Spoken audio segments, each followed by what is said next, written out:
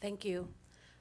So I'll begin with introductions. I'm Akshaya Kumar. I'm the Deputy United Nations Director for Human Rights Watch, and alongside me we have our Executive Director, Ken Roth, who will be presenting on the key conclusion of this report, which has to do with the widespread and systematic nature of what we've been able to document.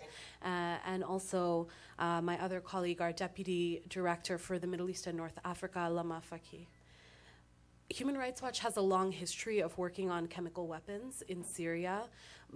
Perhaps most dramatically, we were able to, within a month of the October attack on Eastern Ghouta, come forward publicly with findings that the Syrian government was likely responsible for that attack. And since that attack, the chemical weapons usage in Syria that has received the greatest news and media attention has been the early April attack in Khan Sheikhoun. And today's press conference provides our research, analysis, and findings on that particular event, as well as an attempt to contextualize that in the broader history and context of the ongoing use of chemical weapons in Syria. Some of you may have noticed over the weekends that the head of the OPCW mentioned that they have found 45 instances of the use of chemical weapons in Syria since the middle of last year, 2016, until now, which fits into this broader pattern that we're speaking about. So without further ado, I'll turn it over to Ken. Thanks, Akshaya. Good morning, everybody. I'm here this morning to release Human Rights Watch's latest report, Death by Chemicals, which looks at the Syrian government's systematic use of chemical weapons in recent months. As Akshaya mentioned, there's already considerable evidence put forward by the OPCW, Turkey, and France indicating that the Syrian government's April 4th aerial attack on Khan Sheikhoun involved sarin, a nerve agent. Human Rights Watch has done its own investigation, not only of the April 4th attack itself, but also of a pattern of attacks leading up to April 4th. And this pattern is important because it undermines the Russian and Syrian cover story for the attack. Recognizing that many people suffered symptoms of a nerve agent, Russia and Syria claim that a Syrian bomber in Khan Sheikhoun must have hit a rebel cache of either sarin or some kind of nerve agent or perhaps pesticide. Now, holes have already been poked in that theory because the timing was inaccurate. The Russian and Syrian version says that the attack occurred several hours after people already began showing signs of having been exposed to a nerve agent. Today, Human Rights Watch introduces another set of facts from our own investigation, which renders the Syrian and Russian cover story utterly implausible. Now, it's widely known that Syrian forces have regularly used chlorine as a chemical weapon, and I will come back to that in a moment. What's not widely known is that in the months before the Khan Sheikhoun attack, Syrian agents also delivered nerve agents, at least 3 separate times that we document. One instance was just days before, near Al-Latamina on March 30th in northern Hama province, which is just about 15 kilometers southwest of Khan Sheikhoun, which itself is located in southern Idlib province. Now, that particular attack did not cause any deaths, but dozens were injured, including both civilians and combatants. In addition, evidence strongly suggests that Syrian forces dropped nerve agents twice in eastern Hama, near the towns of Dru and Al-Salaliya on December 11th and December 12th, 2016, in an area controlled by ISIS. Now, it's harder for Human Rights Watch to communicate with people in this ISIS-controlled area because of the obvious security risks to them, but witnesses say that 64 people, at least, were killed in these attacks. It is simply preposterous to believe that in all 4 of these cases since mid-December, Syrian conventional bombs somehow just happened to hit caches of nerve agents or pesticides. Rather, the pattern shows that the Syrian government retained sarin or some similar nerve agent after its August 2013 Eastern Ghouta attack, despite having agreed to hand over all chemical weapons to UN inspectors. Now, Assad apologists have also asked, why would the Syrian government risk using nerve agents when the war seemed to be going its way? But all 4 of these attacks were in areas where opposition or ISIS forces were launching an offensive that threatened government military air bases. Short on ground troops, and already having gotten away with using chlorine as a chemical weapon, the Assad government decided to deploy a nerve agent. This pattern of the Syrian government using nerve agents makes the Syrian and Russian cover story preposterous. There is no way that on 4 different occasions, in 4 different places, Syrian bombers just happened to hit caches of nerve agents, even ignoring the fact that there is no evidence that such caches ever existed. It's time for Moscow and Damascus to stop these transparently false diversionary claims and to come clean about this grotesque breach of international law. Now, as for the Khan Sheikhoun attack itself, because of security concerns, Human Rights Watch was not able to visit the site itself, but we did conduct interviews with 60 people with firsthand knowledge. And we also reviewed photographs and videos. I'm going to highlight a few things, and then my colleague, Lama Fakih, will go into more detail. First, we have identified 92 people who were killed because of exposure to the nerve agent used in Khan Sheikhoun, including at least 30 children. Medical personnel there said hundreds more were injured. Second, photos and videos of the remnants of the bomb that delivered the nerve agent appear consistent with the characteristics of a Soviet-made air-dropped chemical bomb specifically designed to deliver sarin. In particular, they show 2 remnants from the weapon used. One, a twisted, thin metal fragment with green paint, and a second, a smaller, circular metal object. Now, as for the first, green coloring is widely used on factory-produced weapons to signify that they are chemical. Specifically, the KH-AB-250, one of 2 Soviet-produced airdrop bombs specifically designed to deploy sarin from a warplane, has 2 green bands.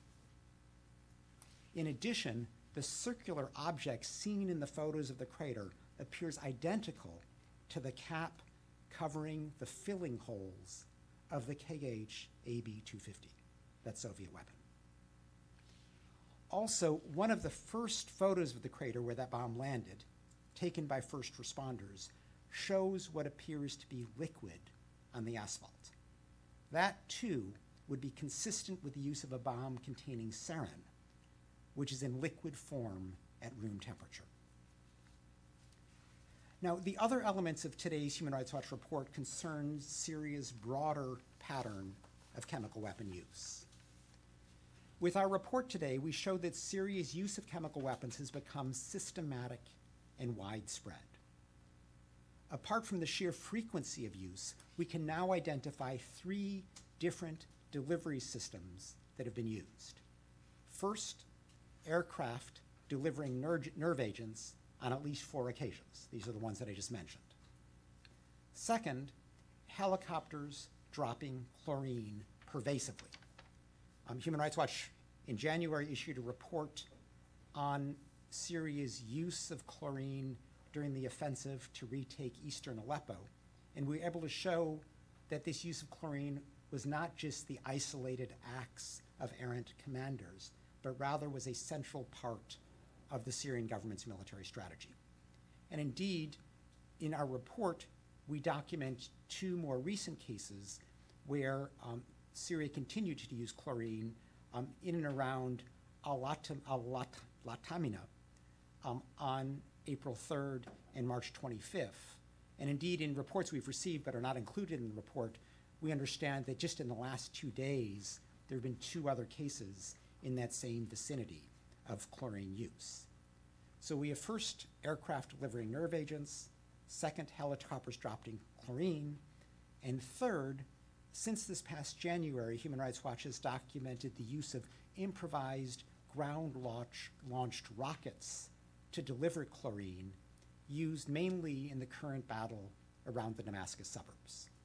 And in those cases, we've documented 6 separate uses in 4 different areas in the Damascus suburban area. So putting this together, what we have are chemical attacks that have occurred in various parts of the country, specifically in Hama, Aleppo, and Idlib provinces, as well as around Damascus. And these varied use of chemical weapons with different delivery systems in different parts of the country show that Syria's use of chemical weapons has become a central part of its military strategy. And of course, as so often happens with Syria's military strategy under the Assad government, these attacks are directed not only at military forces, but very often also at the civilian population and at civilian institutions. As such, these widespread and systematic attacks on civilians could constitute crimes against humanity. That is a level of culpability and horror that cries out for prosecution. If Russia and China persist in vetoing Security Council referral to the International Criminal Court, the UN should move forward expeditiously to establish the prosecutorial mechanism authorized this past December by the UN General Assembly. That is more than 4 long months ago. And all governments should also move quickly to provide generous funding for this essential accountability mechanism. In a moment, my colleague Akshaya Kumar will describe these and other recommendations in more detail, but first I hand the microphone to my colleague Lama Fakih, who played a central role in conducting this investigation and who will describe our findings in more detail. Thank you.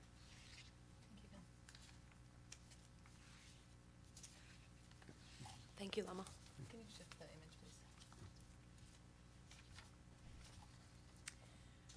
This is Aya and Ahmed Abdel Hamid and Yusuf. The twins are from Khan Sheikhoun. They are pictured here before the chemical attack in Khan Sheikhoun on April the 4th. I met their father, Abdel Hamid, a couple of weeks ago in southern Turkey, where he traveled after the tragic events of that day. Mercifully, most of us will never really understand what Abdel Hamid and his family have gone through. But it is important for us to know what happened to him and to his family. Abdel Hamid shared his story with us and with countless others while he was in Turkey because he shares in that belief. The morning of April the 4th, Abdel Hamid's family, his wife and 9-month-old twins, did what so many others living in opposition-held parts of the country have learned to do when they hear the all too familiar sounds of warplanes or helicopters above. They sought shelter underground. So after 6:45 in the morning, when a warplane dropped bombs on his neighborhood, Abdel Hamid's wife, Dalal, and his kids sought shelter underground while he set out to try and rescue injured members of his extended family. And he was able to, but he did so at a cost. Abdel Hamid also became injured as a result of the chemical attack on Khan Sheikhoun, and eventually he too had to go in for medical treatment. It was only after he was treated that he learned that 25 people from his extended family did not survive, including his wife Dalal and their kids, Aya and Ahmed. They were found dead in the shelter where they had sought safety. Because bomb shelters do not protect you from chemical weapons. They actually make you more susceptible to their deadly effects. Abdel Hamid doesn't forgive himself for leaving his family to go and care for others. What an impossible scenario that this man has had to face. There is no right decision in attacks like these for the people on the ground. There is no protection. His story, of course, is not unique. At least 92 people died in the chemical exposure on April the 4th in Khan Sheikhoun. We have identified that at least 30 of them are children. Hundreds of others have been injured. Each of the people from Khan Sheikhoun that we spoke with had his or her own harrowing tale of loss and of survival. Despite their individual circumstances, the witnesses consistently told us that a warplane flew over the town at approximately 6:45 a.m. on April the 4th. One resident said that he saw the plane drop a bomb near the town's central bakery in the northern neighborhood during the plane's first flyover over the town. The bomb fell on the street in front of the bakery. Several people, including this witness, said they heard no explosion, but saw smoke and dust rising from the area. This is consistent with the relatively small explosive charge in a chemical bomb. Several people also confirmed that they saw people injured or heard reports of injuries immediately after this first flyover. A few minutes later, they said, a warplane dropped 3 or 4 explosive bombs on the town. 2 of the bombs fell in the northern neighborhood, where residents told us that they hit 2 homes in the area. We obtained information about the homes from local residents and have reviewed photographic evidence and video evidence reflecting that the homes contained regular civilian items like mattresses, rugs, and other basic furnishings. We also reviewed dozens of photos and videos provided by residents of a crater from the impact of the first bomb. Local residents believe that this was the site that was the source of the chemical exposure because those who died lived nearby and people who came near the site, including first responders, exhibited the strongest symptoms of chemical exposure. As Ken mentioned, one of the first photos of the crater taken by first responders shows what appears to be liquid on the asphalt. This is consistent with the use of a bomb containing sarin, which is liquid at room temperature. Immediately following the airstrikes, victims, witnesses, first responders, all who we spoke with, described that hundreds of people began exhibiting clinical signs and symptoms that indicate exposure to nerve agents. These include frothing of the mouth, pinpoint pupils, constricted breathing, and trembling. The French and Turkish governments and the Organization for the Prohibition of Chemical Weapons have, through laboratory testing, found that sarin was the chemical used in the attack. The weapon remnants in this first crater, combined with the witness observations, with the victim's symptoms, and the identification of sarin as the chemical used, suggest that the Syrian warplane dropped a factory-made sarin bomb. And again, as Ken mentioned, according to open source material, the Khab 250, which is pictured above, and its bigger version, the Khab 500, are Soviet-produced bombs designed specifically to deliver sarin. The remnants that we have located in the crater are consistent with the use of a weapon like the Khab 250.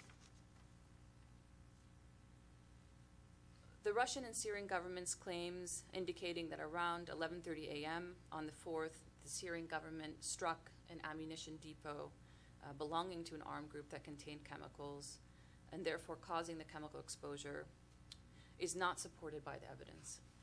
It is, in fact, contradicted overwhelmingly by evidence, including by the time that people first began to experience the symptoms of the chemical attack.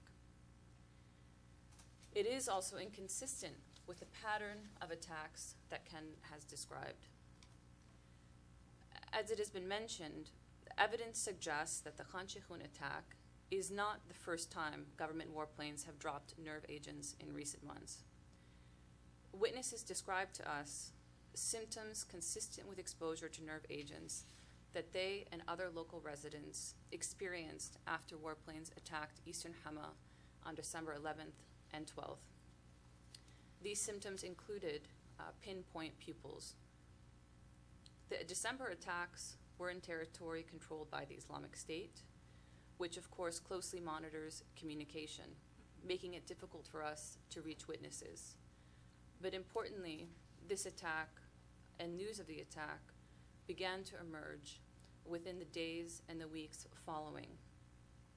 We have since then been able to identify 4 witnesses who we interviewed by phone and spoken to medical personnel who treated some of the victims. One of the victims described to me how in the early morning hours he left his home in Jruh, fled for the outskirts of the town when he saw that there was a warplane overhead. The rest of his family sought shelter underground in their home's basement. When he returned to his home, within minutes after the warplane had dropped a bomb and had left the area, he returned to find that his family had suffocated after having been exposed to the chemical agent in the basement. They were not alone.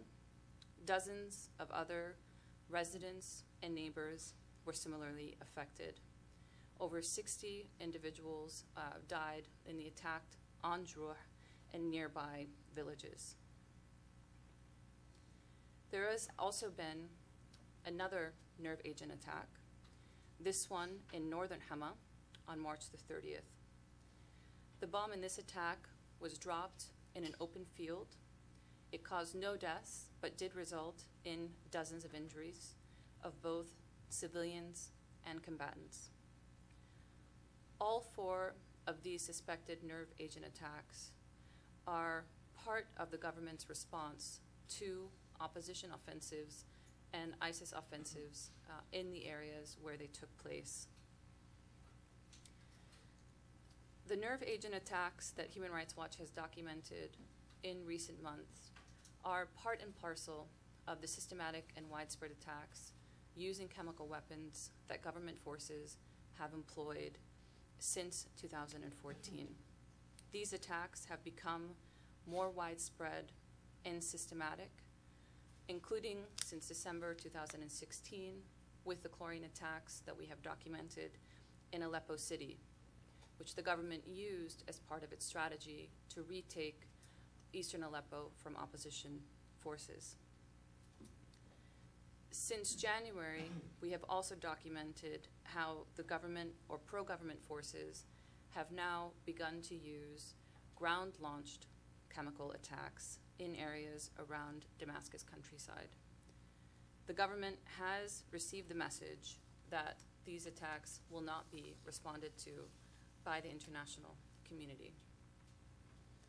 For the people in Khan Shaykhun, in Hama countryside, in Damascus countryside, and in Aleppo, responsibility for these attacks cannot be questioned. The question for them is, what is to be done about it? My colleague Akshaya will discuss in more details our recommendations, but I want to leave you with the thoughts of Abdul Karim al-Yusuf, another victim of the Khan Shaykhun attack whom I met. He told me, "We want the international community to look at us and see our oppression, to look at us with humanity. We want to live in dignity and security and freedom." After the chemical attacks in Ghouta in 2013, the US president and the international community forced Assad to give up chemical weapons, and we thought we were no longer at risk of the government using them. And now, the US bombs the runway where the planes that bombed took off from. But why are they going after the weapons and not those that are using the weapons? It is not the weapons who are guilty. There should be justice against those that used the weapons. Thank you. Thank you, Lama. We have copies of our report available here in the corner. I encourage you to pick them up because in the report itself, on pages, beginning at page 6, you can find detailed recommendations. I'm just going to highlight 3 main recommendations that we think would be central to an effort by the international community to act to end the permissive environment that has been created in Syria for the use of not just chlorine as a weapon, but also nerve agents. And I'll begin with what can happen here in New York with the UN Security Council. Many of us were here for the recent vetoes on this file, but the fact is that both Russia and China have repeatedly used their UN Security Council vetoes to block individual sanctions and a referral of the situation in Syria to the International Criminal Court. Although ISIS, which has also been documented by the Joint Investigative Mechanism, has been designated by the UN and listed for sanctions, no one in the Syrian government has received the same treatment. So our central recommendation to the Security Council is that at this point, it's important not just for justice and accountability, but also for preventing further erosion of the norm that prohibits the use of chemical weapons, that the Security Council impose a travel ban and asset freezes on those who are within the Syrian government and part of the military chain of command who were responsible for the use on chemical attacks that both UN and OPCW investigations have already confirmed to the Council. Here, we presented new evidence today. However, the Council already has a body of evidence at its disposal in reports from the Joint Investigative Mechanism that would justify and warrant these sanctions. It simply needs to act. The second recommendation I'd like to make would be to focus on the Russian government.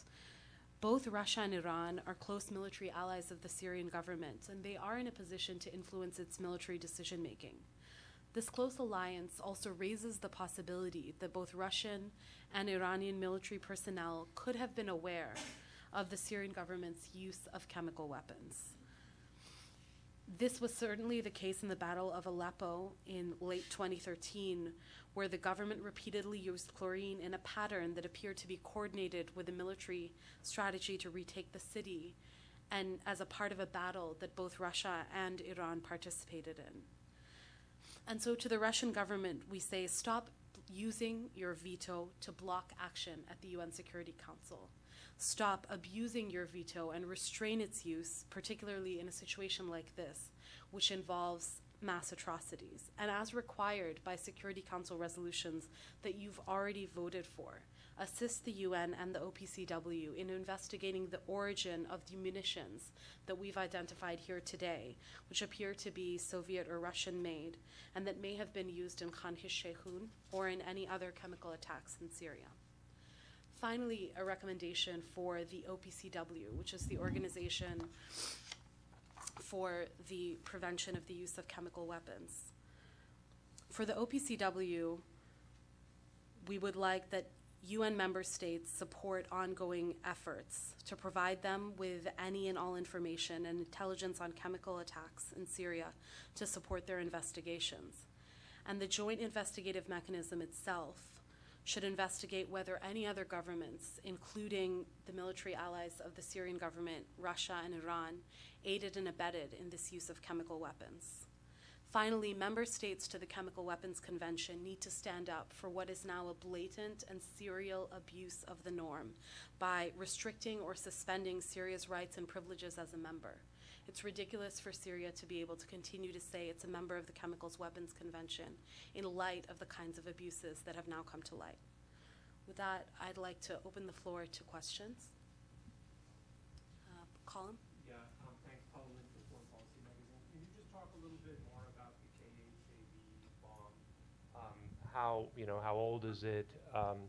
Do you have any evidence that this was in the Syrian stockpile? Any theories on sort of how they got it, and whether, to what degree it links Russia to this incident? Sure.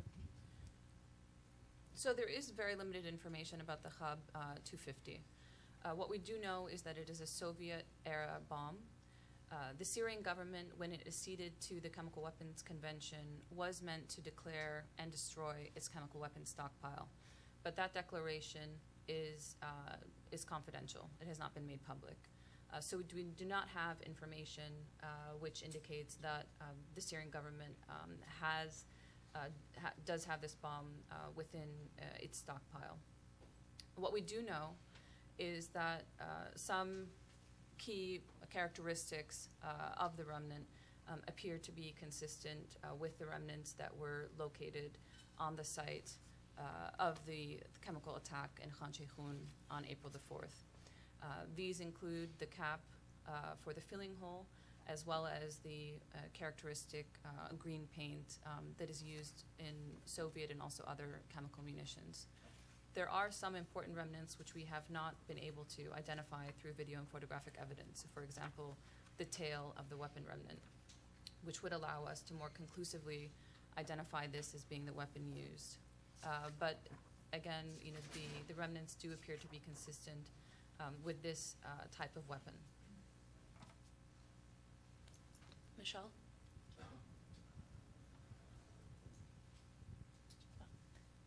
Thanks, Michelle Nichols from Reuters. Just a follow-up from that. Do you think this might be a leftover bomb that was hidden, or do you think that maybe in the past 3 years they've manufactured some more sarin? And why do you think they've started, 3 years after Ghouta, why do you think they've started using sarin again? Yeah, and we have no idea, where this particular weapon came from in the immediate sense. It obviously is of Soviet origin. We have that conclusion, I believe, from open source material.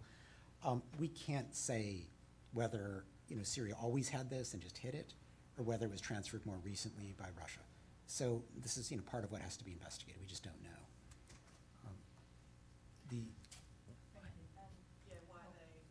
Why? I mean, again, this is getting into the realm of speculation. I mean, it's, as I mentioned in my remarks, I think there are two factors. One is the Syrian government has gotten away with using chlorine as a chemical weapon now repeatedly for many months.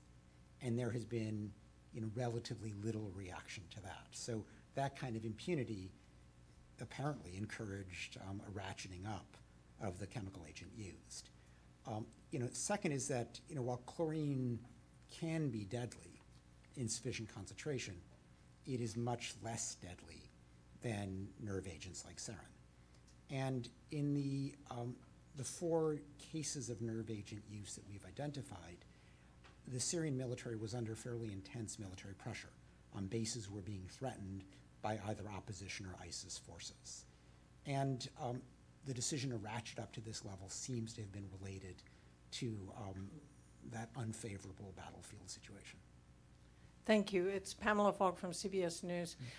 You have said that it appears that there have been war crimes, but your report is pretty clear that it is sarin gas or sarin-like gas, and it is Assad, LPCW, France, UK. I mean, you don't need to list them. I understand it's a legal conclusion, but can you say that war crimes have been committed by Assad? And then the second piece of the question is just, you said the international community has not sent a message. Obviously, the Security Council may not have, but has the international community. So thank you.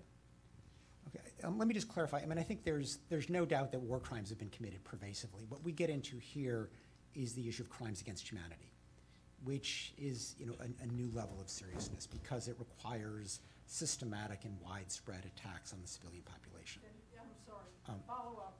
Have crimes against humanity been committed? I mean, we think it's likely. We don't reach the final conclusion here because it is a complicated evidentiary matter.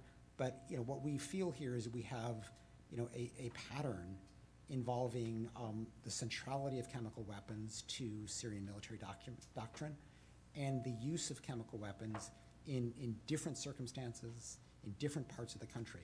And so this is evidence that for us, strongly indicates that crimes against humanity have been committed. We didn't take the next step in saying they definitely have been because it is partly a question of intent and because you have to prove this pattern. But the evidence, in our view, is quite strong.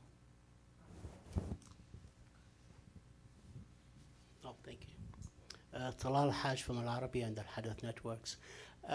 We heard you both speaking, you and Lama and Alicia, about accountability. And you mentioned the General Assembly's resolution, which was passed on the 21st of December by 105 votes. Until today, there is no head of that mechanism being appointed or deputy, in spite of, we heard in a briefing that there was, but then on the record, Karen Abu Zaid insisted that that's not the case. And the international community is moving very slowly in financing and making it a reality. Isn't it disappointing and to see the world community is not moving fast enough to hold the Syrian regime accountable, and what can be done to speed this process? Thank you. No, we are deeply disappointed and frustrated by the failure to appoint a prosecutor for this prosecutorial mechanism, which was, after all, authorized 4.5 months ago. So our understanding is that sufficient financing has been collected to at least appoint the head, that the ball is in the court of the Secretary General, and I hope he uses the occasion of this disaster in Syria to move forward expeditiously. But of course, that funding is really the minimal funding needed. And we need much more funding to conduct an investigation of the breadth and complexity of what is required in Syria, so that evidence will be collected and cases made as tribunals become available, whether they're national prosecutions, an ultimate access by the International Criminal Court, or potentially a Syrian-specific tribunal. Thank you. Evelyn Leopold, Huffington Post contributor. The General Assembly procedure that's moving like a snail, they were supposed to, by the end of April, have the prosecutor appointed. That seems to still be the only game in town, right? There isn't any other place. And also, Russia seems to be laying the groundwork to denounce the Jim report, regardless of what it will say. Like they're collecting information from a remote site. They're not on the April 4th. They're not in the area. They're not in the town. They're relying on NGOs and white helmets who are, as everybody knows, they're British spies and so forth. So I just wonder if you're going to look into that. Well, I mean, look at the Russians seem determined to try to poke a hole in any evidence that's put forward. But the primary cover story they presented so far is decimated by this report. And you can't keep trying. It's, oh, sorry, we didn't mean that defense. Here's another one. At some point, you got to recognize that the Russian cover stories have zero credibility. And we hope that Russia would instead focus on stopping these chemical attacks. The Assad government is utterly dependent on Russian military support by air, as well as Iranian support on the ground. Both Tehran and Moscow have the capacity to stop these chemical attacks. The fact that they are choosing not to, that they are continuing to provide military support despite ample evidence of chemical weapon use, makes them complicit in these war crimes as well. To your first point as well, there have also been prosecutions under universal jurisdiction laws inside Europe, and there have also been steps taken by countries to unilaterally impose targeted sanctions against officials or entities that were responsible for chemical attacks. So, for example, in the U.S. Yeah. I mean, the U.S. just put out a long list of people with quite a bit of specificity. I mean, I think 250 or so individuals. So, I mean, that's a step in the right direction. But, the sad thing is that the universal jurisdiction prosecutions in Europe so far have, of necessity, been of lower-level people. They're people who happen to be present in Europe. And what is needed is, a way to get after the commanders who were authorizing and ordering these apparent crimes against humanity. That's why we need the prosecutor established, whom the General Assembly had authorized, and that's why we need a higher-level tribunal, something that would have access to these people. We'll take the gentleman in the front, and then Edie, please. Thank you. Mr. Roth, is there anyone from Human Rights Watch? Identify yourself? Yes, I'm Ike Kush. I'm with New African Magazine. Is there anyone from Human Rights Watch? I have two questions. Anyone from Human Rights Watch on the ground in Syria right now conducting investigations, or was anyone there conducting these investigations, before you came up with your report? I mean, we have had people in and out of Syria repeatedly, but for this particular report, security considerations prevented us from sending somebody to Khan Sheikhoun. So this investigation was done remotely. It often involved speaking in person with eyewitnesses because those witnesses had moved. But we also had to use phone and other means of communication to speak with people there. But given the substantial number of witnesses, 60, as well as the consistency of those witnesses with the physical evidence and the photographs, we feel very confident in the conclusions of this report. And your report seems to be pretty clear and certain about the Syrian government's involvement in these chemical attacks. But according to Mr. Paulo Pinheiro, who's the chairman of the International Commission of Inquiry on the Syrian Arab Republic, he said a week or so ago that there's no evidence that the Syrian government was involved in any of these chemical attacks. Have you spoken with him? Have you consulted with him? I've spoken to Paulo Sergio Pinheiro many times. I am not aware of him saying that. Or if I actually have him on tape saying that. Well, yes. then it must be it must be because he hasn't investigated. But I actually don't think that's the case. I know he has collected extensive evidence of Syrian government responsibility for numerous attacks on civilians. I'd be shocked if that really summed up his views of the chemical attacks. But I'd suggest that you go back and ask him specifically. I did. I have him on tape. Anyway, thank you. But the Commission of Inquiry, just to be clear, the Commission of Inquiry has published in its reports Syrian government responsibility for chlorine attacks, including in the context of the Aleppo operation. So I just don't think that's an accurate presentation of his views.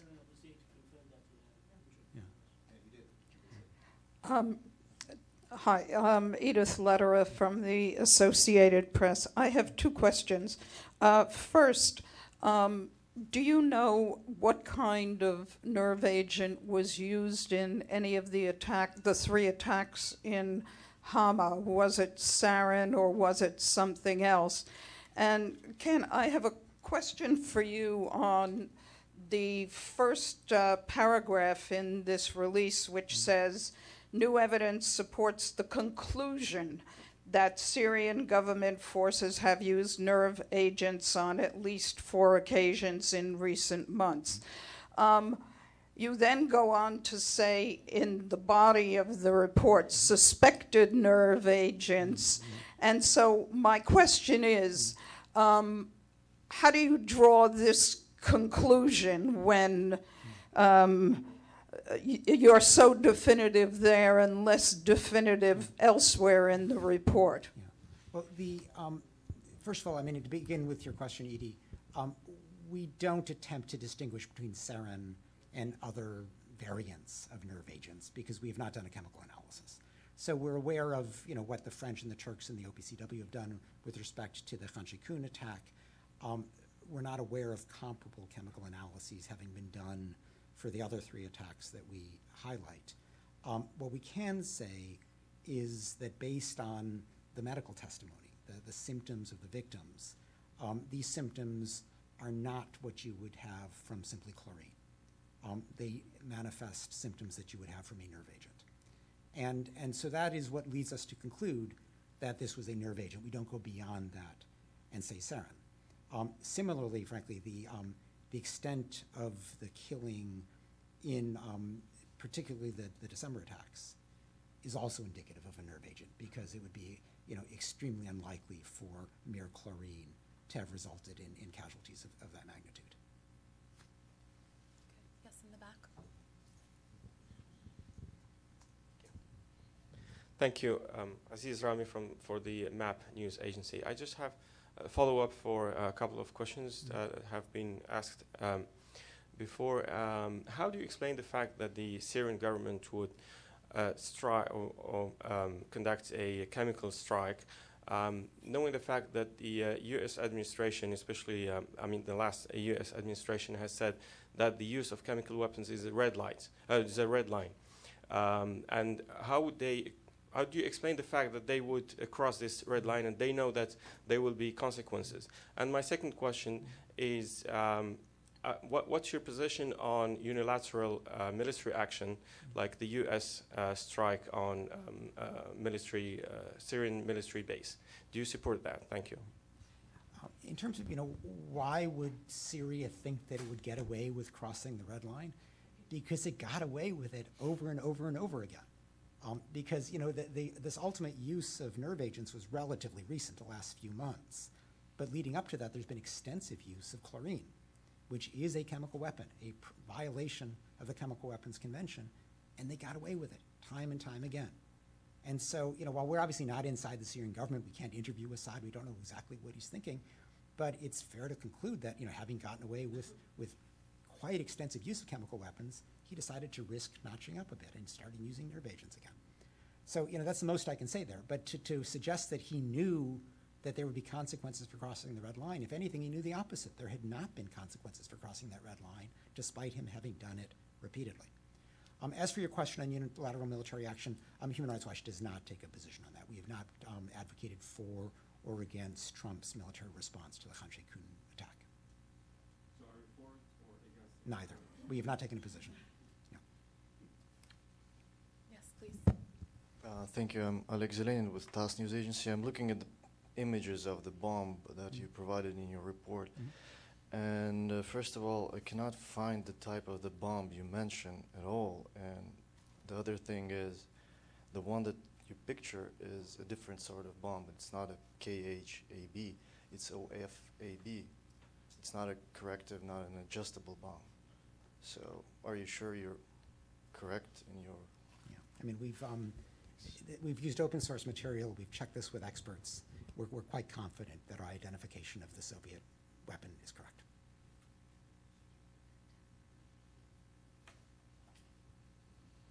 Okay, if there aren't any further questions, then One quick question. Are you giving your report to Bina Hassan and the GA? We've distributed extensively, including to the Joint Investigative Mechanism.